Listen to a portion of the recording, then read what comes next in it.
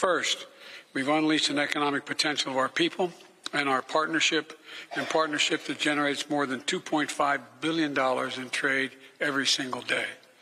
Secondly, we're transforming our hemisphere into a clean energy powerhouse, including extending the Inflation Reduction Act tax credits to electric vehicles assembled in Canada.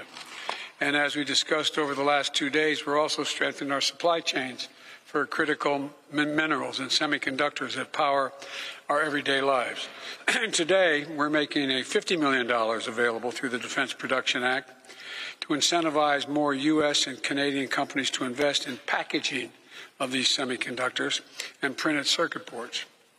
I also want to emphasize what I said earlier in Parliament, that Canada and the United States always will have each other's backs.